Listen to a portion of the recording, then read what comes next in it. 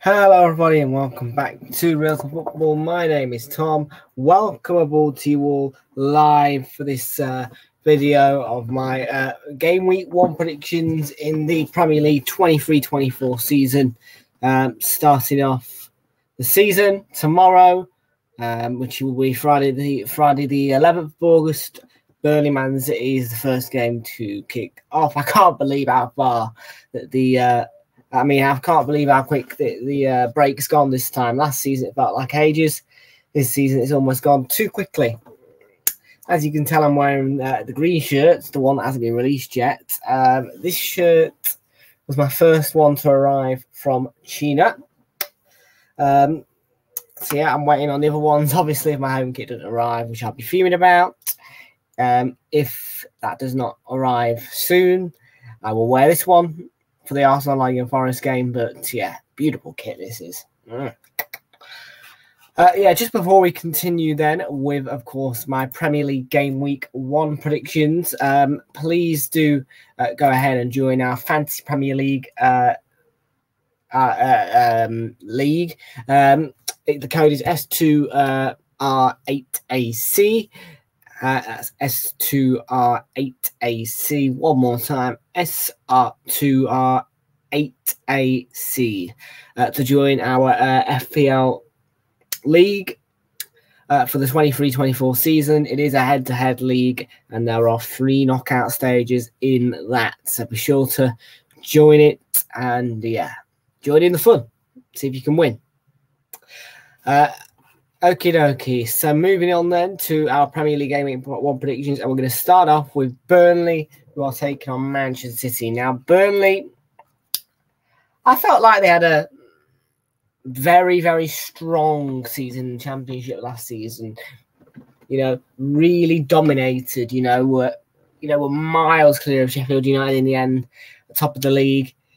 Won it quite comfortably. Say quite comfortably, just comfortably would be the word. They were brilliant last season, Burnley, and I feel as though they've got something different to offer now under Vincent Kompany. With the manager change, Sean Dyche leaving, just towards the end of the 21-22 season, things got a little bit awkward for Burnley. And a bit scrappy, and a bit like, oh, what do we do? What do we do? It was sad to see them get relegated, but now it looks as though they're coming back stronger. Now, obviously, they didn't make too good of a showing of themselves in their 6-0 defeat to Manchester City in the FA Cup last season. But they were at home this time. They open at Turf Moor. This will be their only game for about 2 weeks, because obviously in the second game week, Burnley's game against Luton is postponed due to Luton stadium redevelopments causing the game to not be able to take place there. There was a request for by Luton for the game to be played at Turf Moor. Burnley denied that request, and to be fair, some people might say, well, it's stupid, I'll postpone games, but it's Burnley's choice, and I can understand why they want the variety, 2 straight home games in a row. Would you really want that? No. At the start of the season, I want variety. So fair play to Burnley. Stood the ground. Because they could have easily just pandered Luton and said, yeah. But no. Man City, we're all right in the Community Shield. Better than us, I feel. But comfortably beaten on penalties, I must say.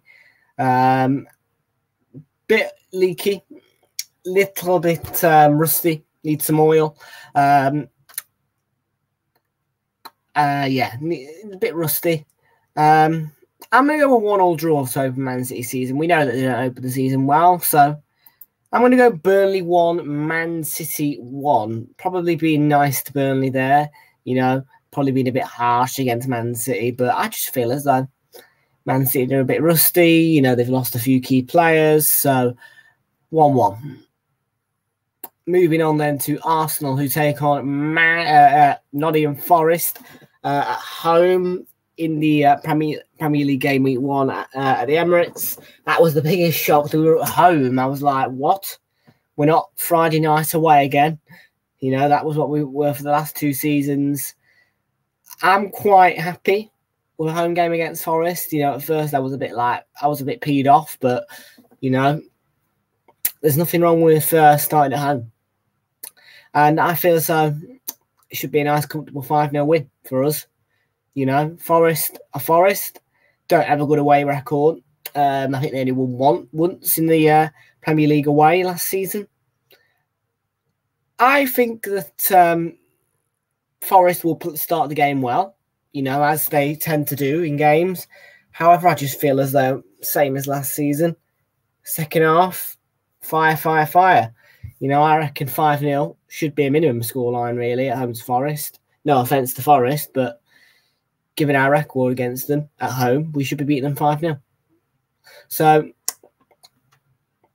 yeah, Jesus is out. I'm not too sure about Havertz up front, but we know that Martinelli can do it all himself if he needs to, you know. So, 5-0. Arsenal 5, Nottingham Forest 0. To open the season. Let's move on then to Bournemouth, who take on West Ham United. Folks, now Bournemouth started the season strongly, but the majority of the season last season, they were strong. After the World Cup, they were a little bit wobbly, you know, had a few wobbly results in the Carabao Cup, etc. I feel as though Bournemouth are a team who, on the eye, seem weak, but they do have some players who will step up to the plate when they are needed. I don't think Bournemouth will let up in the opening stages of the season. I think they'll open it well. You know, I think that West Ham, you know, with the loss of Rice, maybe a little bit shook and a bit like, lost. You know, I feel as though he might be lost because he was always starting for West Ham. Maybe that might affect West Ham. Bournemouth haven't really lost many key players. They've more or less bought players this transfer window. Nevertheless, though, I see Bournemouth winning this game. I want to say 3-4-1, but I've just gone with a neat 2-1 victory for Bournemouth. I reckon that they will go 2-0 up and West Ham will get a consolation goal through maybe Bowen or Antonio, someone like that, Paquetá, whoever. But no, positive result on opening day for Bournemouth. Bournemouth 2, West Ham 1. So move on to Brighton, who take on Luton then, folks. Luton, first time in the Premier League ever, and it is going to be an away match to open Luton's, well, Premier League history, we should say. Not just Premier League season, open Luton's Premier League history. Be the first ever match that Luton play in the Premier League. I think that Luton are a great side. I think that they are able to achieve. However,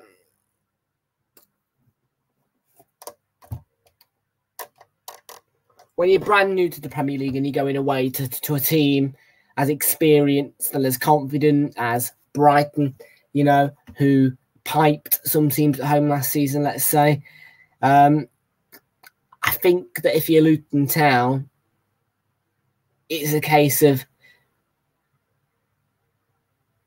well, just not really experiencing it before. I think that the Luton's first game against Brighton will be a game to learn from. I reckon they will suffer a defeat. I reckon they'll learn from it though. And there's nothing wrong with you losing your first game ever in the Premier League. I do think that Brighton will start the season with a really big win. Now, when I say really big win, I don't mean as in big win against a big team. I just mean, you know, a nice high scoring game. I'm not going to write Luton off too much, but I am going to say 4-1 for Luton's opening game. Nothing against Luton, just, you know, it's Luton's first time in the Premier League. I don't think they know what it's like just yet, but they will learn quickly, I'm sure. But first game for Luton is a 4-1 defeat to Brighton. Moving on then to Everton versus Fulham. I had to think about this carefully now. Everton, we know what Everton are like. Sometimes they can be, wow, they can blow you away, big results, big wins, all that jazz. And other times they can just get defeated heavily all the time. And I couldn't decide which one of those two factors of Everton would happen on opening day this season. Now, Fulham, we know that they didn't end the season too well last season, had a very good positive season, finished high. Maybe there'll be a bit of season syndrome in them this season, and perhaps maybe the loss of Mitrovic, if, of course, rumours are true that he will never play again for Fulham again, because Mitrovic is quite a big player. I think that Fulham will be fine, but I've gone safe because I don't know what either. I couldn't figure out.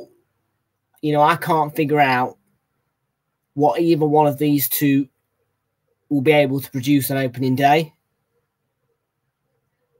because they are two unpredictable sides. In a head-to-head, you've got to put it as a draw. So I'm saying 1-1 between Everton and Fulham.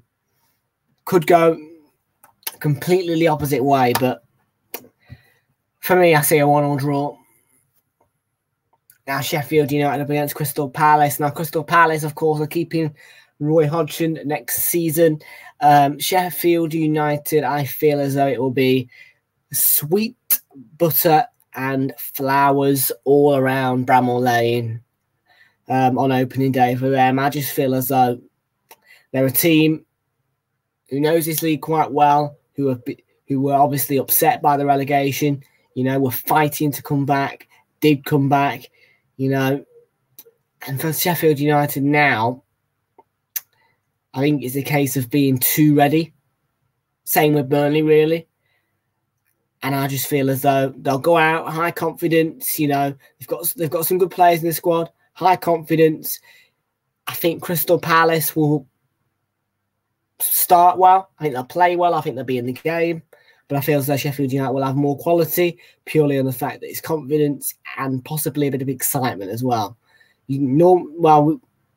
Sometimes you see that with newly promoted teams where they just flourish in the opening game because of the confidence, the excitement, all that jazz.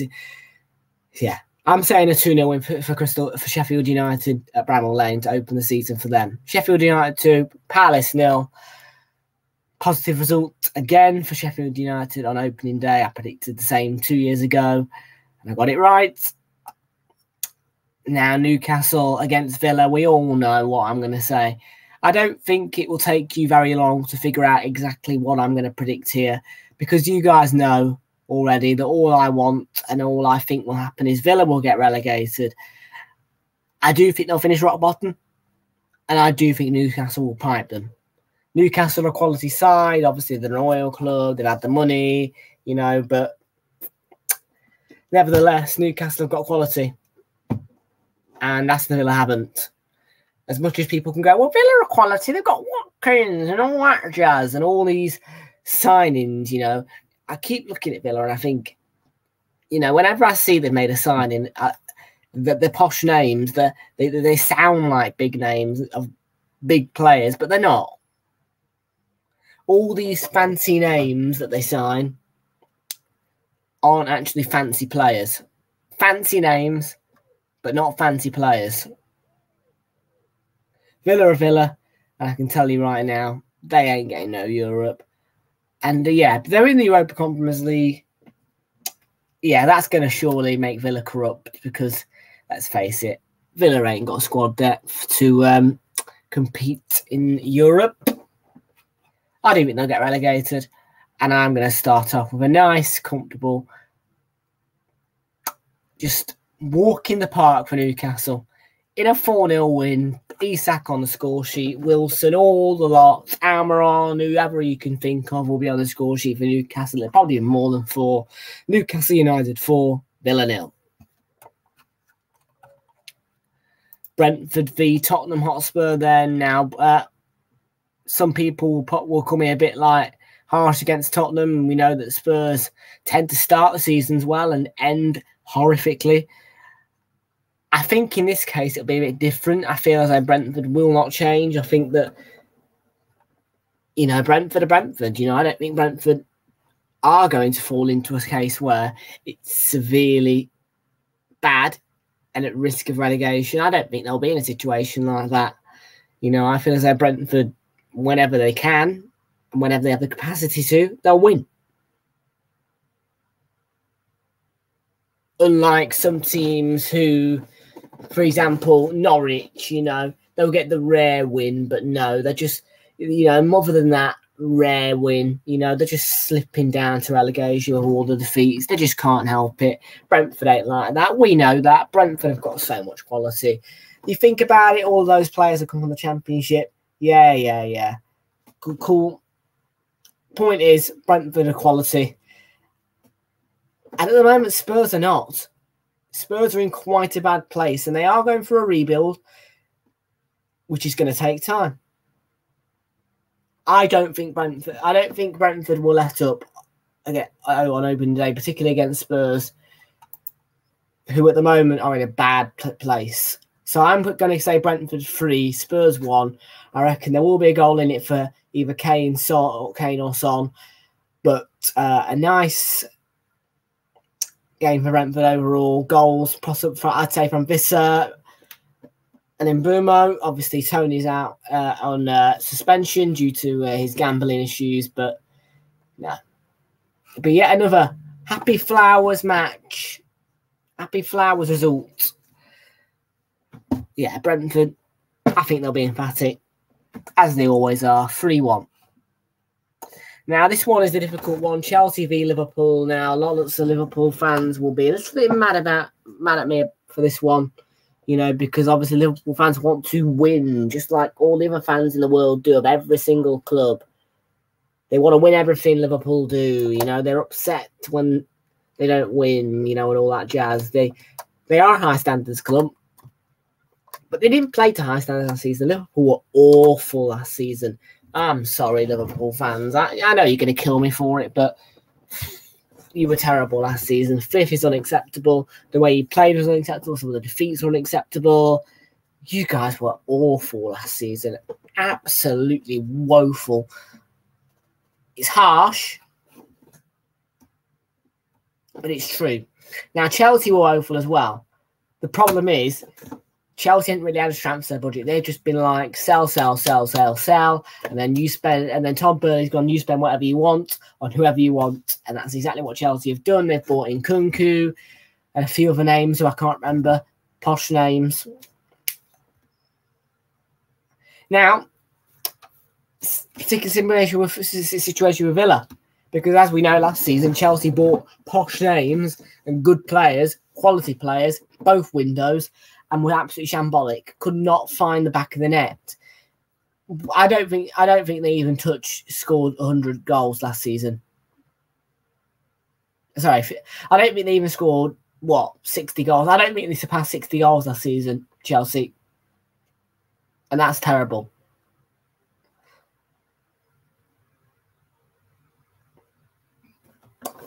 But I think that in this case, Chelsea look ready. They've got a high quality manager. Jurgen Klopp is on his knees at the moment. He is.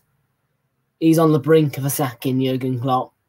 Chelsea's just got a new manager, a quality manager as well, Mauricio Pochettino. I don't rate him, as a manager who's top quality. I wouldn't take him at Arsenal, but he is one of the top managers. And let's face it, Poch ain't going to let Chelsea do what they did last season. It was a mess. Tuchel should have been sacked. It was a disgraceful sacking by Todd Boehly.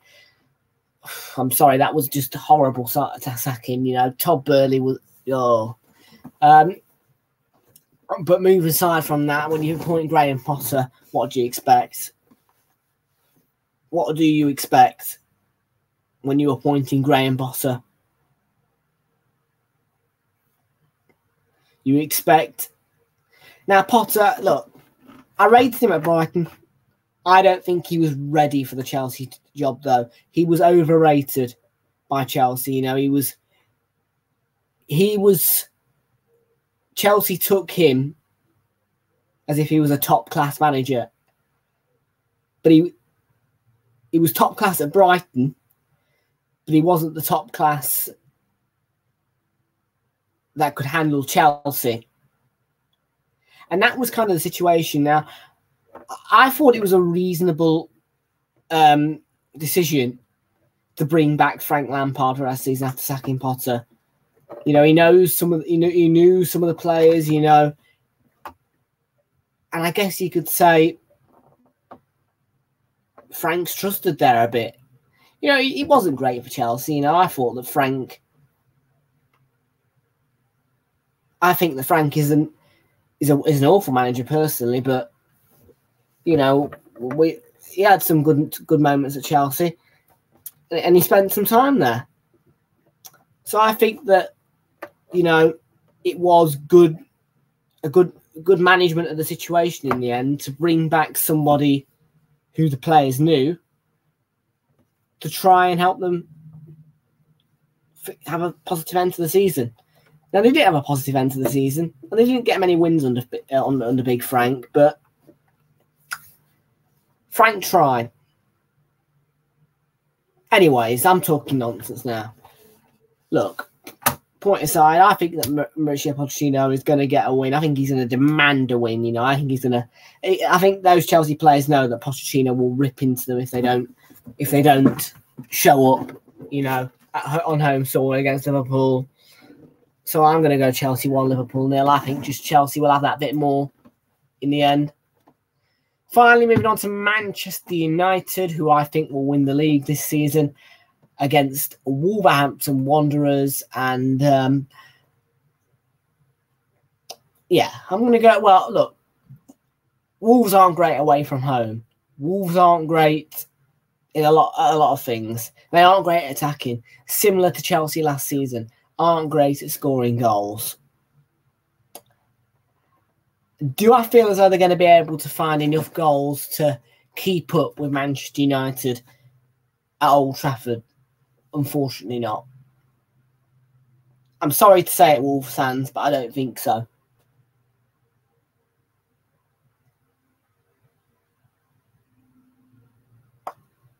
Yeah.